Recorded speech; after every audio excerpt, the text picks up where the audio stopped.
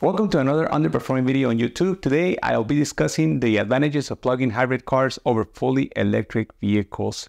As the world is moving towards the electrification of automobiles, I felt that it was important to discuss why I feel that plug-in hybrids can be the better alternative to fully electric cars. Today, I'll be exploring the unique benefits of plug-in hybrids and how they can be a practical choice for many drivers.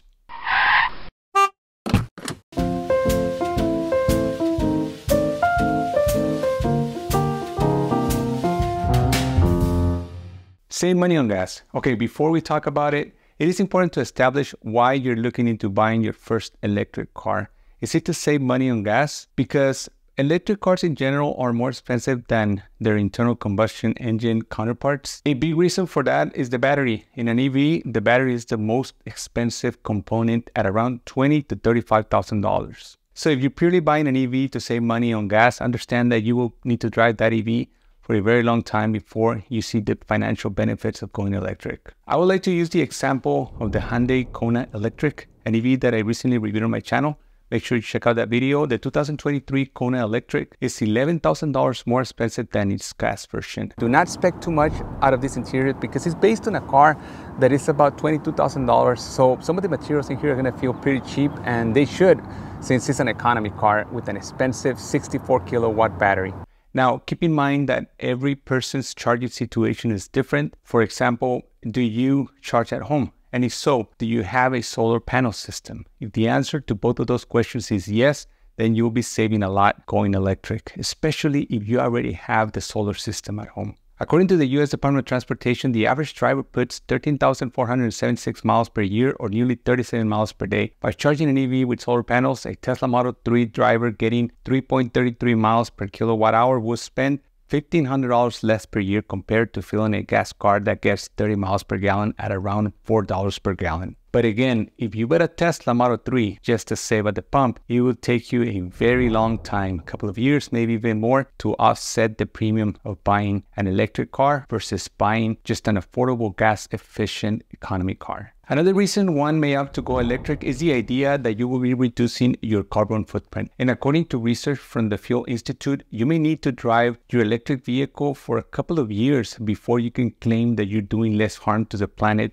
than someone driving just a regular gas car. In the best case scenario, when the electric vehicle is being driven in a state where most of the energy comes from low carbon sources, it will take about 19,000 miles before the EV becomes more climate friendly than the internal combustion engine car. And I have read other articles that claim that the turning point happens at around 16,000 miles, and more pessimistic studies say that it is at around 60,000 miles. I am a firm believer that we must do our fair share at treating the environment kindly and reducing our carbon footprint. So I do find it loable when people sacrifice convenience in sake of a better world. In fact, the revised federal tax credit considers some of those aspects before, at least in part, before issuing you the max amount of $7,500. I would say that those are the main two reasons why more and more people are opting to go fully electric. And despite the interest in EVs, J.D. Power estimates that out of the 250 million vehicles on the road today in the United States, only 1% are electric. Extended range and flexibility.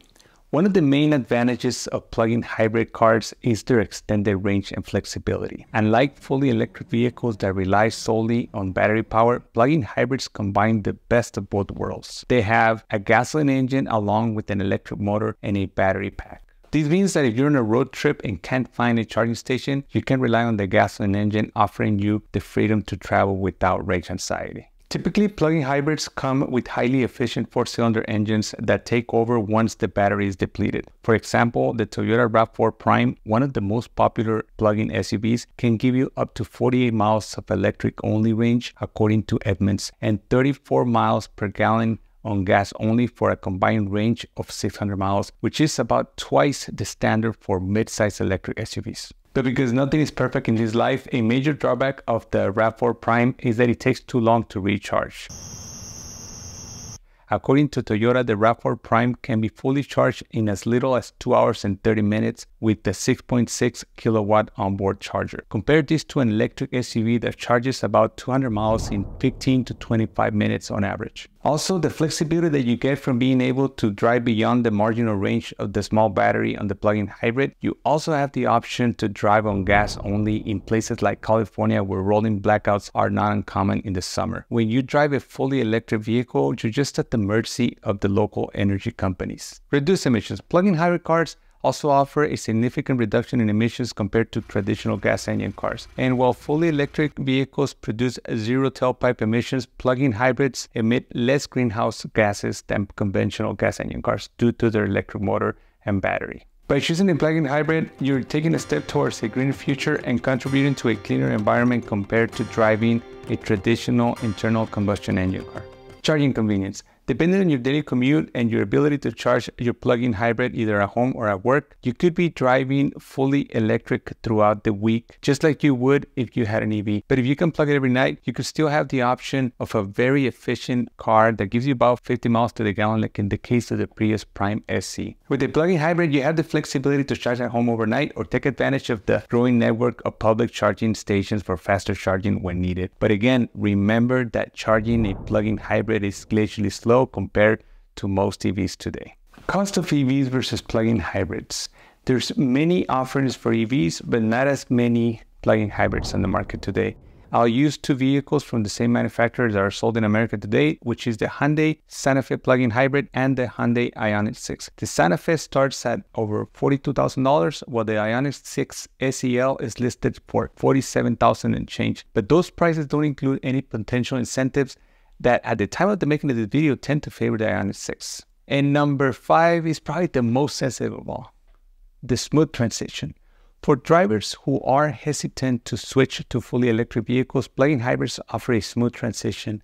They provide an opportunity to experience electric driving while still having the backup of a conventional engine. Not everyone who wants to transition to an alternative energy vehicle lives in a big city and is surrounded by charging stations, so a plug-in hybrid is the perfect blend. I think that plug-in hybrids offer the best of both worlds, allowing you to enjoy the benefits of electric propulsion without compromising on range or flexibility. On a side note, I know that this is not a video of plug-in hybrids versus regular hybrids, but I would like to mention that plug-in hybrids are usually considerably more expensive than their hybrid versions. For example, there's about a $5,000 difference between the Prius hybrid and the Prius plug-in hybrid. However, the plug-in version could qualify for some incentives that the regular hybrid won't, and the plug-in version will give you access to the HOV lane in places like California.